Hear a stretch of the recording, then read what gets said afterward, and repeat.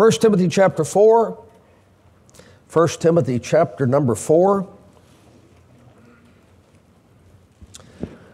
There are a lot of strong words in the Bible. There are no stronger words than what we're about to read.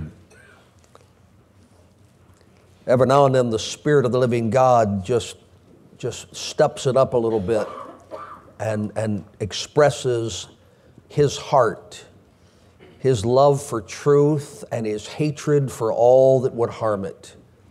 The Bible says in verse 1, "Now the Spirit speaketh expressly."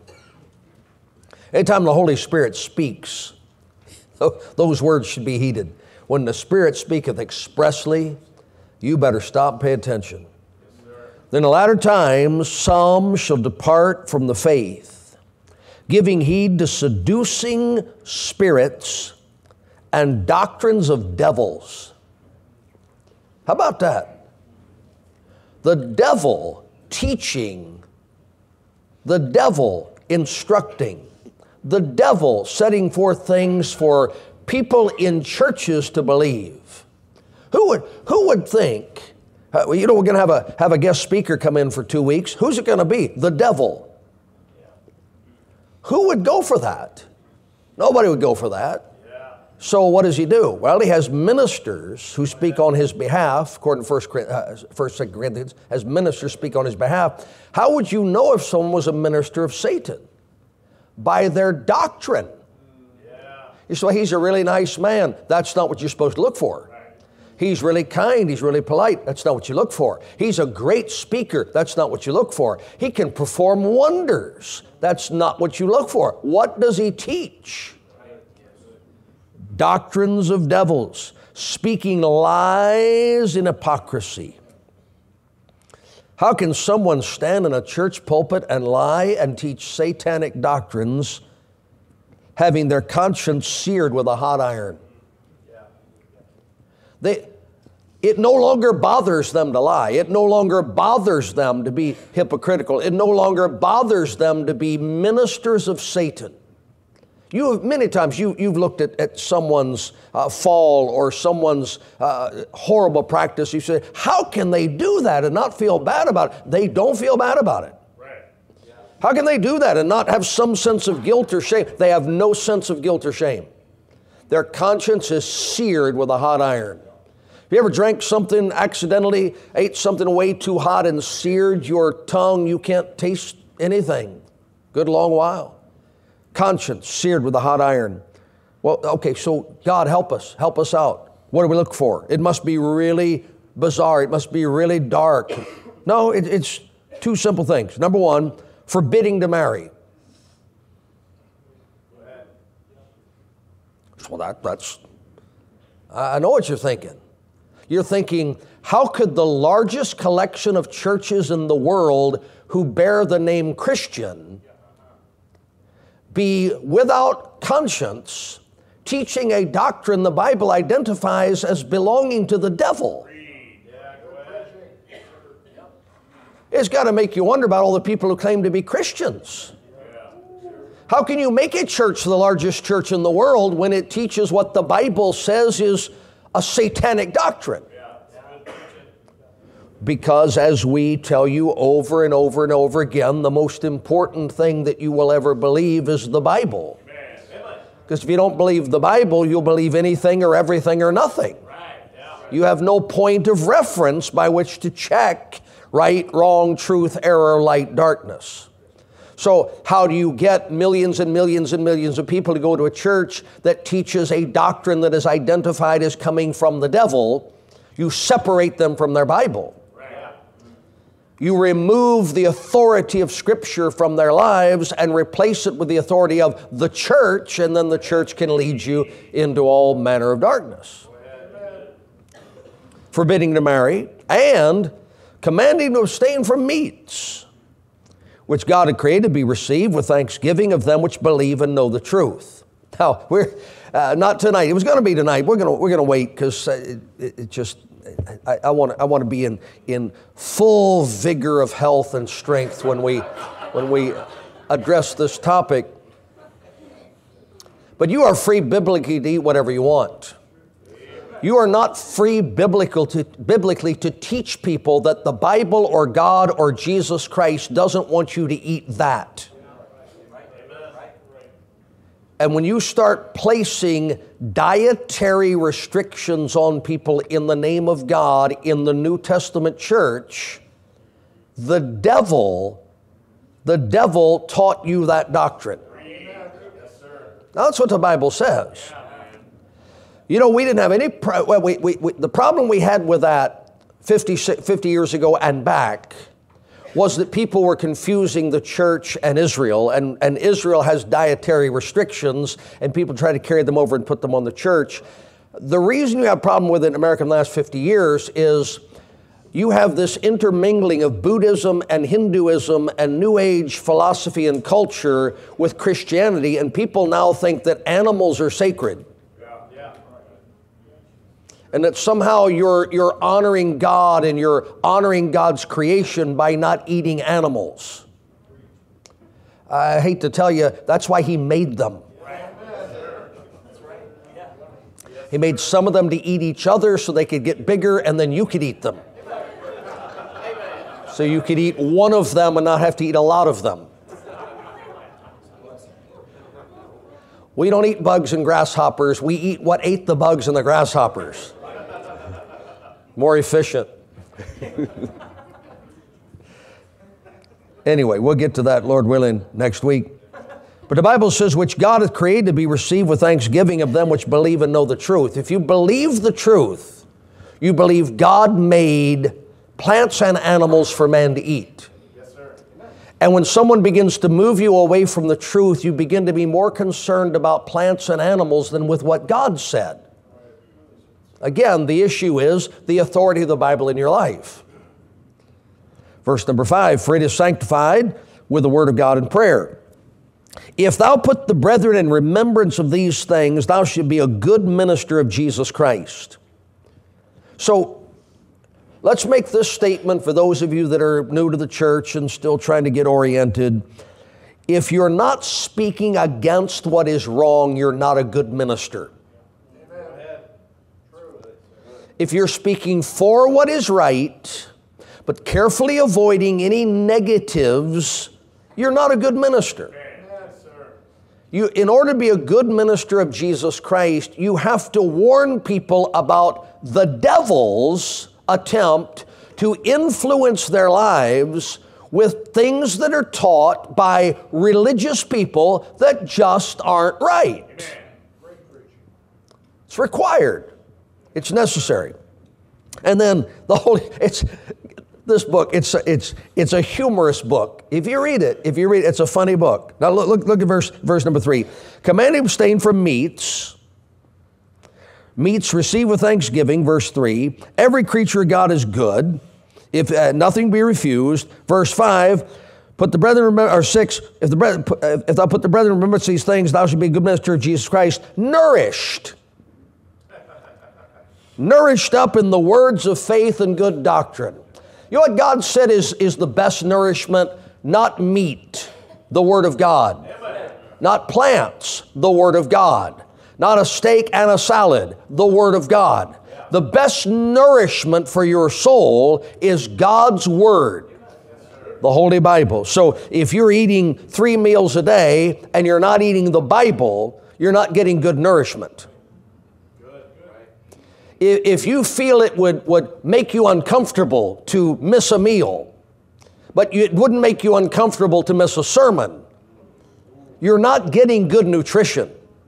You're not on the diet you need to be on to be healthy. Yeah. So then he says in verse number 6, nourished up in the words of faith and a good doctrine, whereunto thou hast attained, but refuse profane, secular, common, ordinary, from the world, not necessarily worldly, but from the world, profane as opposed to holiness, holy, refuse profane and old wives' fables, and exercise thyself rather unto godliness. For bodily exercise profit a little, but godliness is profitable unto all things, having the promise of the life that now is and of that which is to come. Okay, so first of all, God ordained marriage. He made a man, he made a woman, he brought the two of them together. And for this cause shall a man leave his father and mother, cleave to his wife. Okay? So you guys that want to get married, I hope you want to get married. The first thing you got to do is not find a girl. The first thing you have to do is get yourself in a situation where you can leave your father and mother. Amen. Because until you can leave your father and mother, you're not in a position to cleave to your wife.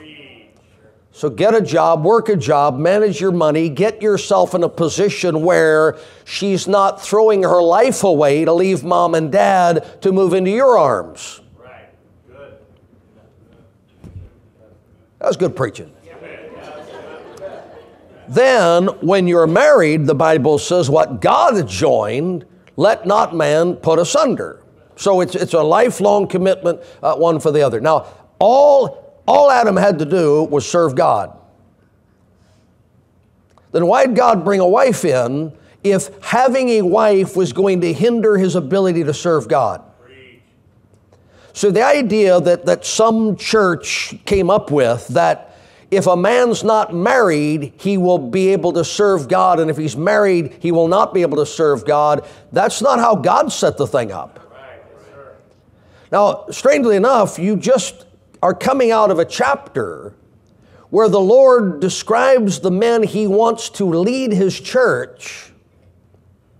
And in both cases, the bishop and the deacon, the requirement was that he be married. Yes, sir. How bold do you have to be to say church leaders being married is a bad idea when God wrote in his Bible, it's my idea. We think a man would be better fit to serve God in a ministerial role if he was single, and God said, must be the husband of one wife. What are you declaring? We have improved on God's idea. Now you say, well, the Apostle Paul, he was single, as far as we know, and he said that if you can live this way, if you can do without a wife, go ahead, and praise the Lord. That is in the Bible, and we agree with that 100%. And he said, and if you marry, you haven't sinned. And if you can't live like I have without being distracted, get married. So you can't use Paul as an example of God wants you to be single if you're in ministry, because Paul, through Holy Spirit, through Paul, gave it consent and encouragement to marriage. Yes, sir. Yes, sir. Yes. In 1 Corinthians 7, and we'll not read it again because we read it last week and that was awkward enough just reading it once. We won't read it 2 weeks in a row. But the Lord said, if a woman has desire in their flesh for intimacy, for a physical relationship with another human being, the way to handle that is not stay celibate and flip beads. It's get married. Yes, sir. Why would God tell you the way out of a temptation is this way if it wasn't good, if it wasn't right to go that way? So the idea that you could take the fact that in the Bible, marriage, Hebrews 13:4, is honorable in all. Yes, sir. And the bed undefiled. Whoremongers and adulterers God will judge. Imagine taking a Bible that commends, celebrates, honors, and exalts marriage from start to finish, and then say the representatives of Jesus Christ shouldn't marry. Who would teach that? Well, the Holy Spirit said the devil. Yeah. Amen. The devil would teach that. In fact, your Bible begins with God making a man and a woman and then the Lord performing their marriage. Yes, sir. And in the 3rd chapter of the Bible, the human race falls into ruin. And God comes down in the garden. And listen, not only did the Lord make coats of skins to cover Adam, coats of skins to cover his wife, the Bible said made coats of skins to cover them. The Lord came in the day man fell and wrought a work to preserve their marriage. to keep them together alive so they could bear children, start a family, and be fruitful, multiply, replenish the earth. When you get all the way to the end of your Bible, after all the wars and killings and bloodshed and tears and heartache, the grandest celebration in the Bible takes place in Revelation 19, the marriage of the Lamb. Christ is going to marry His bride. Yes, sir. How do you read that and then say the representatives of Christ shouldn't have a bride? The representatives of Christ shouldn't marry. That's a strange thing. So let's be clear. If a man chooses not to marry, he hasn't sinned. If a man wants to marry and it just never works out, he can still serve God with all of his heart, soul, strength, and mind, and be more devoted to Christ than he spent. 1 Corinthians says, spend all his money on Christ and all his energy on Christ, and he doesn't have to divide his attention and his love between Christ and a wife. Praise the Lord. But to teach, you are forbidden to marry. You cannot be in the priesthood, the ministry, this office, the service of God. If you marry, you're out. That's from the devil. That's what the Bible said. It's from the devil. So you say, do you have any idea what you're saying? I know exactly what I'm saying.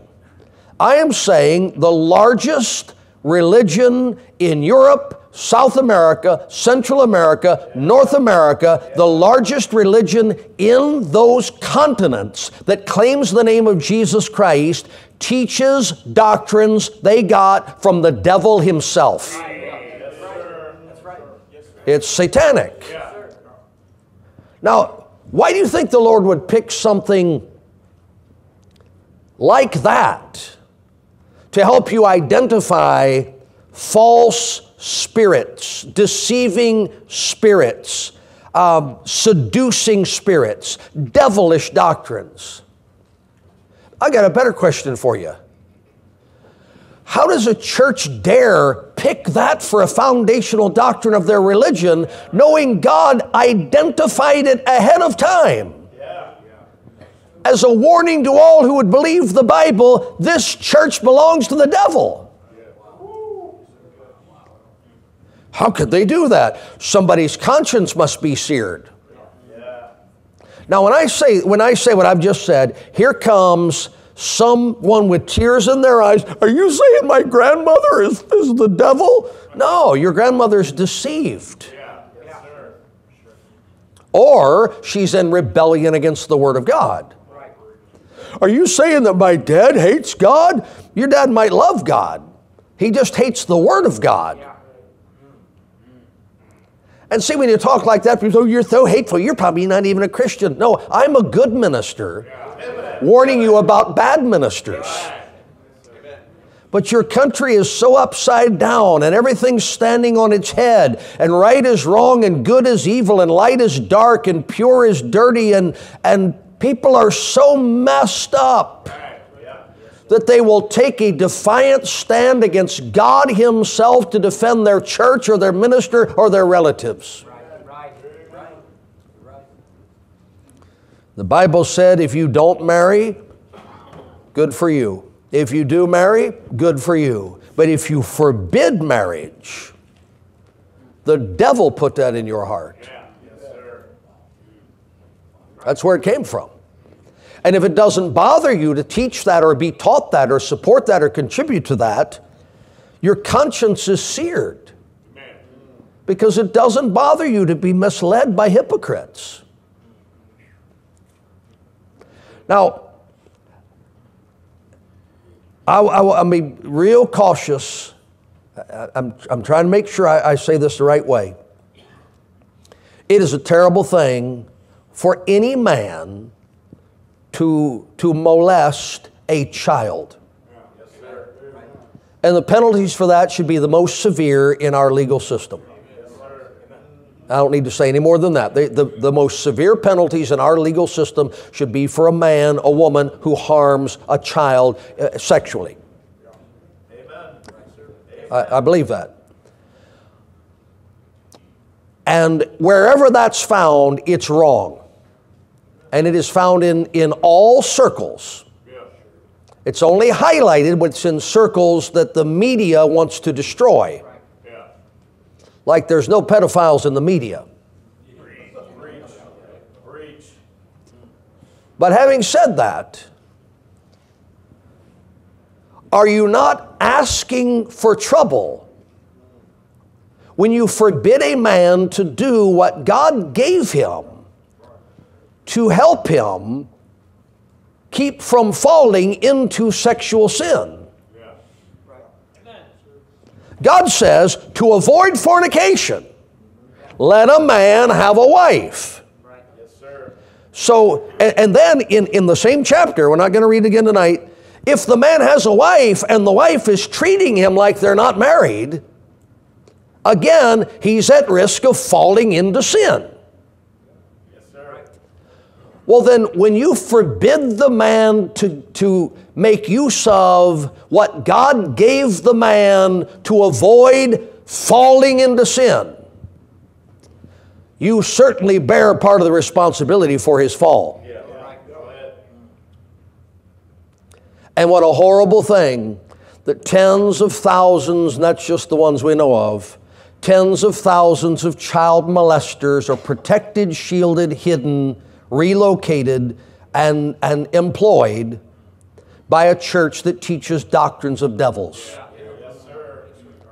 Say, how can they do such a thing? Their conscience is seared with a hot iron. That's what the Bible's, God warned you. That's a dangerous place to be. Now, the reason you're saying amen and the rest of your town would like to banish voices like mine is because you respect and believe the Bible. And the rest of your town thinks the Bible is a greater threat to humanity than child molesters. You're living in times more perilous than you realize. Because you are, if Europe goes first, if Canada goes next, you are on the precipice of losing your right to hear a man preach the Bible like I'm preaching the Bible. True. Very true. But that's what it says. And then commanding to abstain from meats.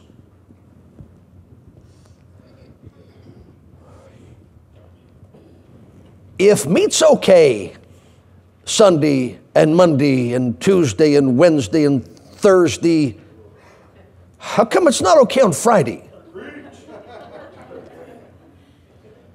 And we got a separation of church and state. How come every Friday for 12 years I had fish sticks at the public school?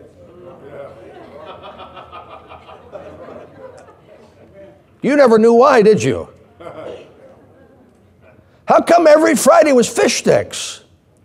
Because some dummy don't think fish is meat. Can't eat meat on Friday, let's have some fish. Hey, you knucklehead. They probably get a spinach salad on Friday or something, you know. Poor kids in California, man, they got to eat tofu and anyway. If you don't want to eat meat, don't eat meat. If you want to eat a vegetarian diet, eat a vegetarian diet. But when you forbid members of your church from eating certain foods, the Bible said all the alarms are going off, run for the exits, get out of there. Why? Because the devil's in that. Now, you've got a true thing established by God, Christianity. You've got a false thing governing, leading people in a third of the world's population, Hinduism.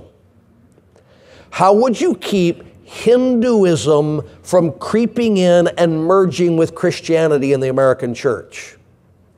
You would recognize that people who say you can't eat animals as being satanic. Not necessarily, listen, And here it goes again. Are you saying my family? No, I'm not saying anything bad about your family. I'm saying if their minister in their religion told them you can't eat a cow because a cow is a god, you should honor the Word of God enough to not let that in your church. You should honor the Word of God enough to know that those two religions are not compatible, that you're going to have to choose one or the other.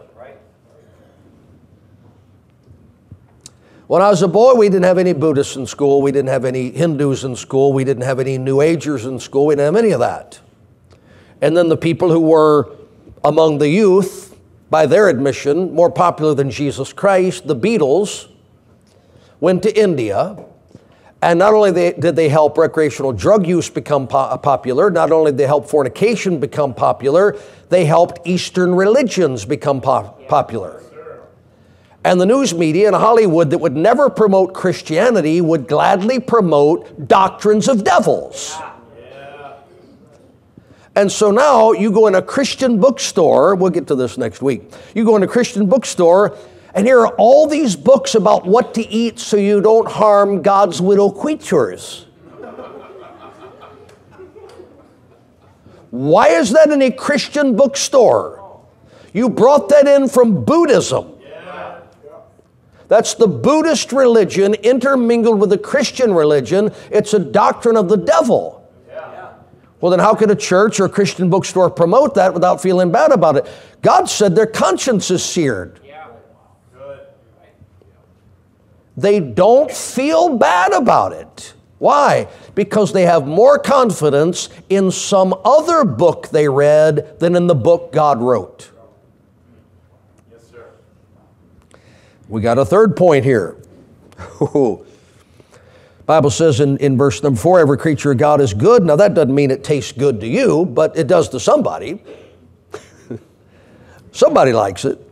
And nothing be refused to be received thanksgiving.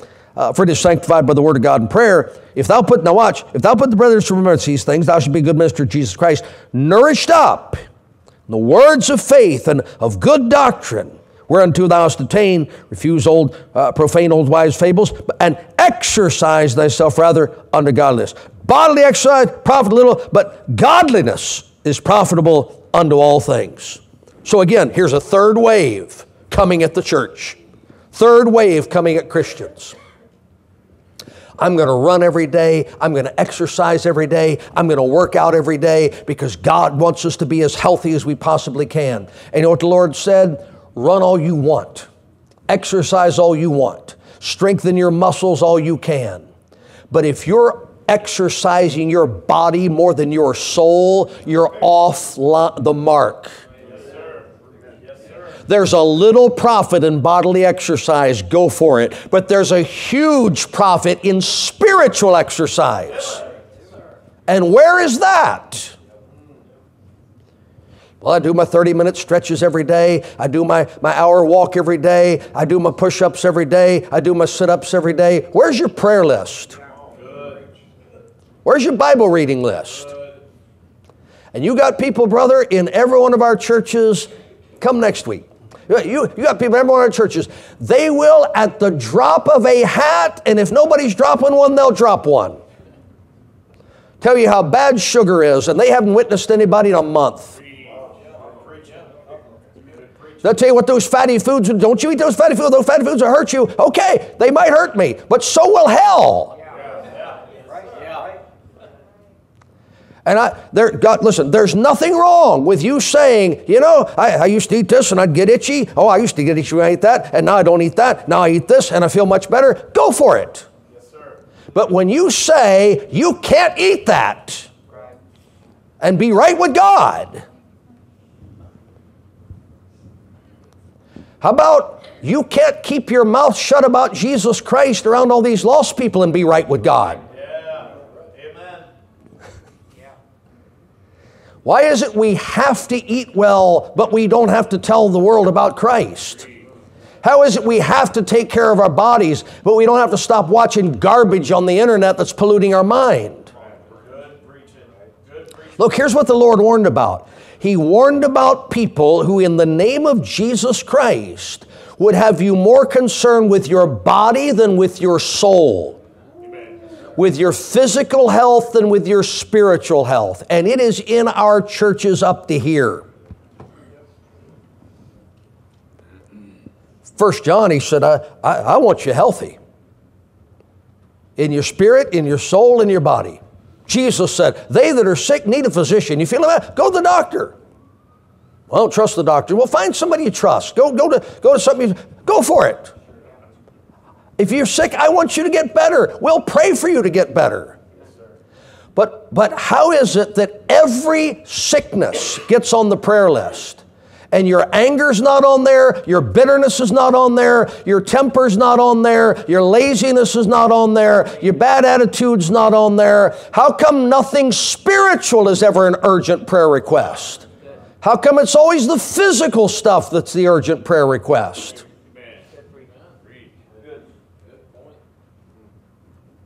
It's not right. Pray for me, brother. 2 members of my family are sick. We will pray for you. But how about 2 members of your family are carnal? Anybody want to pray about that? Pray for me, preacher, I got a headache. How about pray for me, preacher, I am a headache?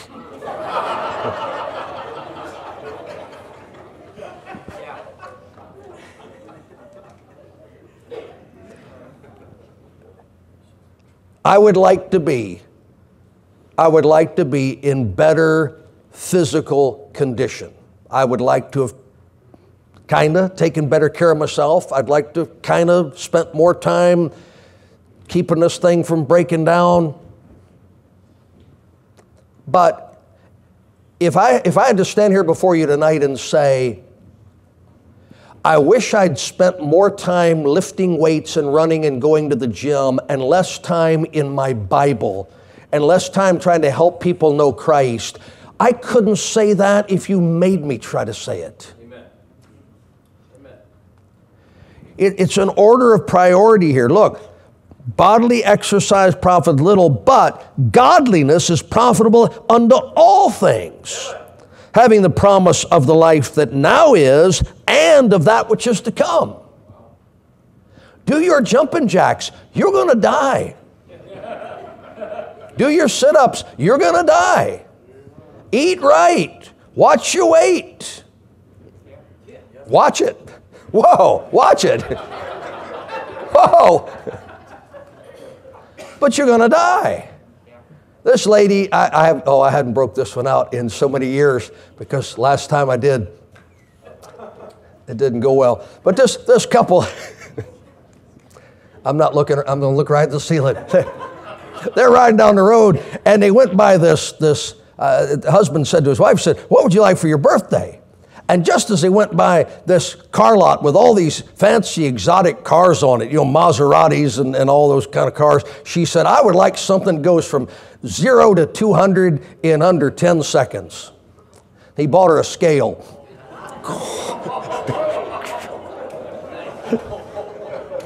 See, now that's bad. That's really bad. You can tell I haven't told that one in a long time. That's the one, you can't touch that. You preach against everything. You can't touch that. But I will next Sunday. Listen, here's what the Lord said. He didn't say, I promise you, if you'll eat right and exercise, you'll live a long life. Because He can't make you that promise. Brother Gary taught us Sunday school this morning about Stephen. You think Stephen would have lived longer if he ate better? They stoned him with stones in the prime of his life for preaching the gospel. You think as he's standing there in that arena and preaching the Word of God and they're taking up the rocks to throw at him, you think if he just said, if I'd have only eaten oatmeal instead of Cocoa Puffs this morning.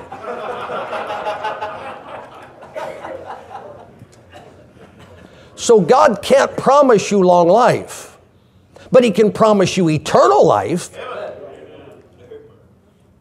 So where should the emphasis be? And the modern church is influenced by all the media they watch into thinking you are supposed to be feeling great every day because that's what God wants for you. And these phony TV preachers are making a killing telling people that. You know what the Lord said? You want to be a good minister? Tell them to exercise unto godliness. Work out spiritually every day. So they can be strong Christians. Well, I get in this history stuff, it bores people to tears. But anyway, Simon Peter, who is alleged to have been the first pope, and the apostles Jesus chose were for the most part married men. Yes, sir. Is that correct? So if you're going to say the papacy begins with Peter, you sure can't make a case for a celibate, unmarried popes. Right. Peter was married. That's the only way you can get a mother-in-law, and he had one. Second and third century, the age of Gnosticism. Light and spirit are good, darkness and material things are evil. And this is when the first whispers began to come into the church that a person married cannot be perfect because material things are evil. That material relationship would pollute your soul. Well, how'd you get here? In the year 306, the Council of Elvira, Spain, issued decree number 43. A priest who has intimate relations with his wife the night before celebrating the Mass will lose his job. Now, that's not a full-on you can't get married, but it's a step in that direction. Yes, sir. Only people happy about that decree were their wives. 325, the Council of Nicaea decreed that after ordination, a priest could not marry. This is where the Nicene Creed came from. The council that gave you the Nicene Creed said, if you're married, you can keep being a priest. But once we ordain you, if you're not married, you can't get married. So now we've gone beyond having a foot in the door. Now we're really moving in that wrong direction. In 385, Pope Siricius left his wife in order to become pope. He decreed that priests may no longer have intimate relations with their wives, though they can keep their wives. This man has become the so-called spiritual leader of the so-called Christian church, and he abandoned his wife to take that position. You say, didn't feel bad about that? Not if the devil seared his conscience with a hot iron. Yeah, go ahead. In 567, the Second Council of Tours decreed that any cleric found in bed with his wife would be excommunicated for a year and lose his clerical privileges and be reduced to a layman. So where's that in the Bible? It's not anywhere near the Bible. There's nothing like that even suggested in the Bible. What's happening? Men are replacing the Word of God with their own perverted doctrines. Yes, sir. Say, why wouldn't everybody leave the church? Good question. In 580, Pope Pelagius II, because the first one croaked, his policy was not to bother married priests as long as they did not hand over church property to their wives or children when they died. Now we're getting somewhere. Money answereth all things. In 836, the Council of Aix-la-Chapelle openly admitted that abortions and infanticide took place in convents and monasteries to cover up activities of uncelibate clerics. Imagine that. St. Ulrich, a holy bishop, argued from Scripture and common sense that the only way to purify the church of these crimes, the worst excesses of celibacy, was to permit priests to marry. How about that? But who wants to listen to a holy man?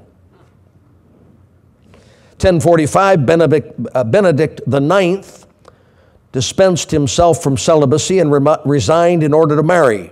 I'm surprised they don't make a movie about him every 10 years. But what a love story. He gave up being pope for, I tell you, that girl must have been good looking. 1074, Pope Gregory VII said, anyone to be ordained must first pledge celibacy. Priests must first escape from the clutches of their wives in order to continue in their offices. Now there's a man, Benedict the Ninth loved women. Pope Gregory sounded like he had a bad experience. Now we're rolling. See, now we're rolling. The devil's got a hold of this thing. 1095, Pope Urban II had priests, wives, and children sold into slavery to free the priests to serve God fully. What? Now you, as Bible-believing Christians, you can't even wrap your head around that. You know why? Because your conscience still works. Because the Spirit of God speaks expressly to you, not the devil. We off the air? Have they taken us off the area? 1023, Pope Callistus II held the First Lateran Council where it was decreed that clerical marriages were invalid. Said, all you priests, if you're married, you're not married. Who can say that? They did. 1139, Pope Innocent II. Talk about hypocrisy. Okay, it's time for you to get a stage name. You're no longer Bill O'Hara anymore. You're going to be the Pope now. You need a stage name. Let's see, Pope John, no. Pope Paul, no. Pope Peter, I can't touch that. Innocent, call me Pope Innocent the Second. You know why Pope Innocent the First is dead? Because he wasn't innocent. Pope Innocent II of the Second Lateran Council confirmed the previous council's decree. So now it's set in stone. In 1545 to 63, the Council of Trent stated that celibacy and virginity are superior to marriage. Or in other words, they declared that their opinion was superior to the Word of God.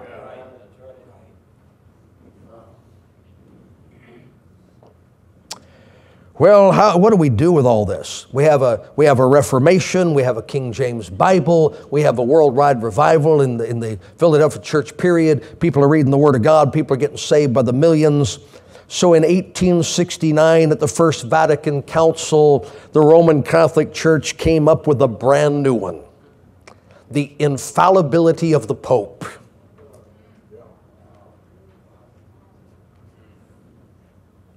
You know, all this stuff that the Roman Catholic Church teaches, it goes against the Bible. In fact, if you read 1 Timothy chapter 4, so what does the Council of Trent say? The Bible's a forbidden book. Yeah. And what does the First Vatican Council say? Whatever the Pope says is right, even if the Bible says it's wrong. Oh, Acts chapter 1. The infallibility of the Pope.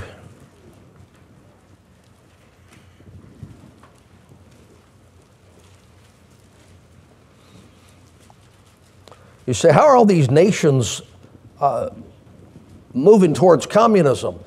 Well, you had a communist pope promoting communism and socialism. If they'll let you talk, if you'll let this guy tell you can't get married, you'll let him tell you can't have your property. Yes, sir. Acts chapter 1, verse number 2. To whom after also he showed himself alive after his passion by many infallible proofs. You know what we follow? An infallible Bible, not an infallible sinner teaching doctrines of devils. That's pretty mean stuff. Wait, see, you gotta stop watching those movies. You gotta stop watching those TV shows. You think I'm mean for warning you about the devil. You defend a man that tried to take your Bible away from you, and your family away from you, and your soul away from you, because my tone of voice bothers you. Not a good situation. Not a good situation.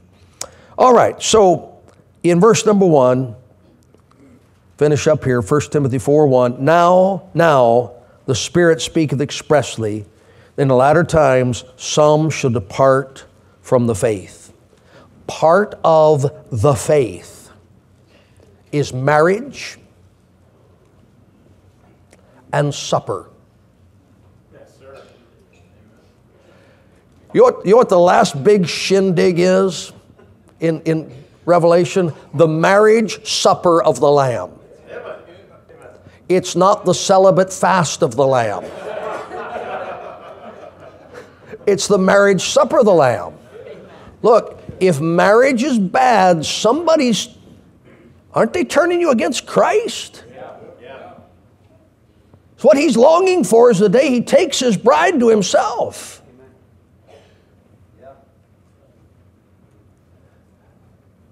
And how many times in your Bible is Christ eating with disciples, with lost people, feeding multitudes, grilling fish on the fire, looking forward to heaven? What's the Lord say? Man, there's a tree up there. It's got all manner of fruits on it. Come on, people. Who's trying to rob you of the joy of eating and the joy of a relationship with someone of the opposite gender? Who's trying to take that away from you? That's what God gave you to enjoy in this life. So if you stay with the Bible, life works.